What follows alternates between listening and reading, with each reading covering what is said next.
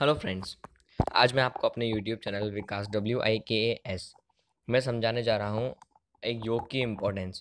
योग बहुत common word, दुनिया में बहुत ज़्यादा चीज़ की इम्पोर्टेंस बढ़ रही है, लेकिन आज भी जो इंडिया का यूथ है, जो इंडिया की मेजोरिटी है, वो यूथ योग को अपना नहीं पाई है और ये दुर्भाग्य है।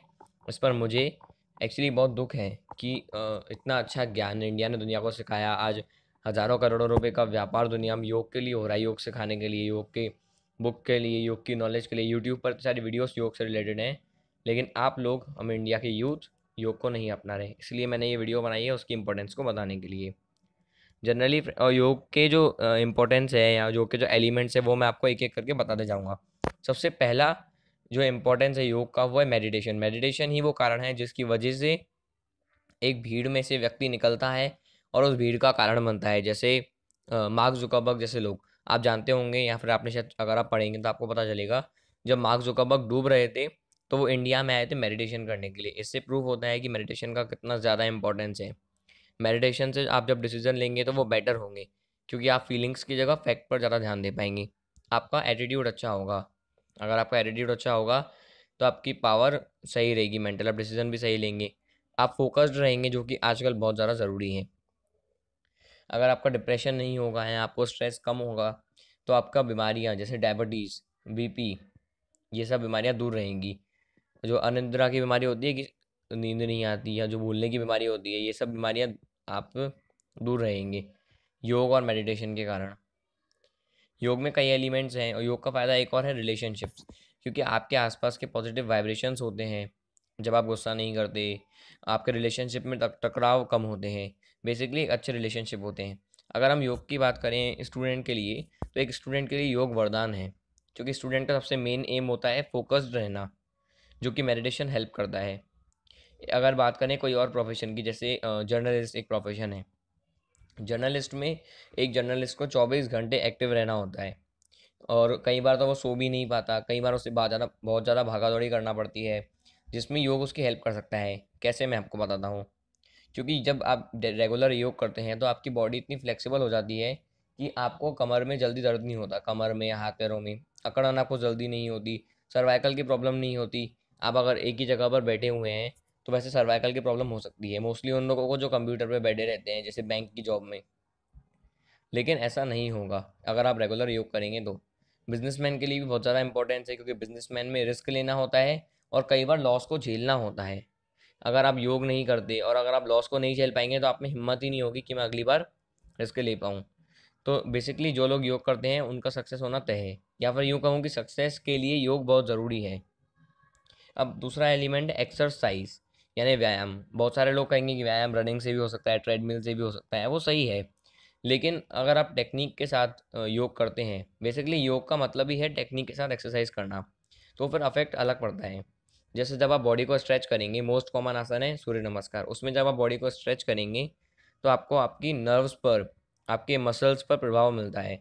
प्रभाव मीन्स होता है अफेक्ट मिलता है। और सूर्य नमस्कार के जस्ट बाद होता है शवासन। जब आप शवासन करते हैं तो आपको बॉडी को एक रिलैक्स मिलता है, जिसको कई बार हम डेथ बेड बोलते हैं। अगर आप कुछ महान लोगों की बात पढ़ेंगे कि सोए कैसे, तो उसमें वो कहेंगे कि अपनी बेड को डेथ बेड समझो। तो उसी सेम फार्मूला शवासन से लिया गया है। इससे आपका ब्लड प्रेशर मेंटेन रहेगा, और सूर्य नमस्कार आपकी हाइट के लिए भी अच्छा है। और शवासन से आपके एक एक बॉडी में के पार्ट में खून पहुंचेगा, तो आपको दर्द के चांसेस कम होते हैं। एक और आसन होता है भुजंग आसन। भुजंग आसन मैंने इसलिए मेंशन किया, एक्चुअली है तो बहुत सारे आसन, पर भुजंग आसन की स्पेशलिटी ये है कि जो आपके बैकबोन है वो उसमें रिवर्स जाती है। जनरली हम लोग झुककर काम करते हैं तो हमारी कमर झुक जाती है, आपने सुना होगा बहुत से लोग मना करते हैं, झुककर मत बैठो, सीधे बैठो। तो भुजंग आसन में हम उस बैकबोन को रिवर्स करेंगे तो वो हिसाब बराबर हो जाएगा एक तरह से, जबकि हमें बैठना सीधे चाहिए। तो वो बेनिफिट देता है, हाइट बढ़ाने में बेनिफिट देता है। और भी योग में इतने आसन हैं कि वीडियोस भी कम पड़ जाएंगी। अगर मैं 1 आवर 2 आवर 3 आवर की वीडियो बनाऊंगा तो वो भी कम पड़ जाएगी। योग में एक और एलिमेंट आता है एक्यूपंक्चर। एक्यूपंक्चर मीन्स होता है, जो हमारी हथेलियाँ होती हैं उसमें 28 से 29 पॉइंट्स होते हैं। तो अब जब आप ज़ोर ज़ोर से क्लैपिंग करेंगे तो वो सब पॉइंट्स एक्टिवेट होंगे, और आपकी बॉडी में जो प्रोसेस होनी चाहिए वो अच्छे से होंगी। लेकिन आपको क्लैपिंग इतनी ज़ोर से करनी है कि आपके हाथ पूरे रेड हो जाएं, ब्लड आपके हाथों में आ जाए। वैसे भी ये बहुत इजी काम है, इसलिए आपने सुना होगा आजकल कहते हैं कि पढ़ाई से पहले क्लैपिंग करो, या फिर आपने बहुत सारे शिवालयों में देखा होगा, या फिर आप मंदिर खोलने से पहले क्लैपिंग करते हैं। तो उसका मेन मोटिव ये भी होता है कि बॉडी का एक्यूपंक्चर हो, कि किसी पूजा के बहाने या किसी एक्सरसाइज के बहाने ही बॉडी का एक्यूपंक्चर हो जाए। एक लास्ट एलिमेंट मैं आपको बताना चाहूँगा, वो है प्रेयर। जनरली ये तब होता है जब आप किसी ग्रुप में बैठ के योग करें। प्रेयर से आपको एक अच्छी फीलिंग आएगी, क्योंकि जब आप बैठोगे ग्रुप में, आप दुनिया के बारे में सोचोगे, वर्ल्ड पीस, तो आपके अंदर भी एक शांति का आपको अनुभव होगा। ये आप कहीं पे भी एक्सपीरियंस करना, क्योंकि जब आप पॉजिटिव सोचते हैं कि इस दुनिया में शांति हो, ये बेसिकली संस्कृत के मंत्र होते हैं, तो एक इसका एक अलग ही अफेक्ट होता है। ऊपर से जब सारे लोगों की फीलिंग एक सेम और पवित्र फीलिंग होती है, पॉजिटिव फीलिंग होती है, तो आपके माइंड में कुछ पॉजिटिव विचार आते हैं, और सुबह सुबह जब आप पॉजिटिव विचार, पॉजिटिव वाइब्रेशंस के बीच में बैठेंगे, तो पूरे दिन की नेगेटिविटी को झेलने की पावर आपको उस प्रेयर से मिलती है। प्रेयर से आपका मन साफ भी होता है, और अगर मन साफ होगा तो ऑटोमेटिकली जो आपके रिलेशंस है वो इनडायरेक्टली, मीन्स आपको नहीं दिखेगा, ये सब एक्चुअली दिखने वाली चीज़ें नहीं हैं, लेकिन अफेक्ट करती हैं कहीं ना कहीं। जो लोग आपके आसपास रहेंगे उसमें आपको अफेक्ट दिखेगा, कि आपके पॉजिटिव वाइब्रेशंस की वजह से आपके रिलेशन सुधर रहे हैं, मतलब एक इंटेंजिबल पावर होगी।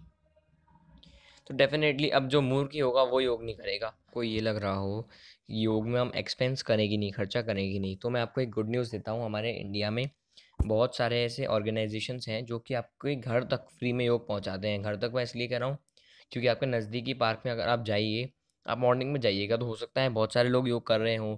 या फिर एक फेमस ऑर्गेनाइजेशन है, इंडियन योग एसोसिएशन, यानी भारतीय योग संस्थान, जो कि फ्री में योग की एजुकेशन बहुत अच्छी देते हैं। तो आप अपने पास लाइक करें अगर आपको वीडियो पसंद आई हो, सब्सक्राइब करें हमसे जुड़े रहने के लिए, नोटिफिकेशन ऑन करने के लिए बेल आइकन पर क्लिक करें ताकि आप अपडेटेड रहें।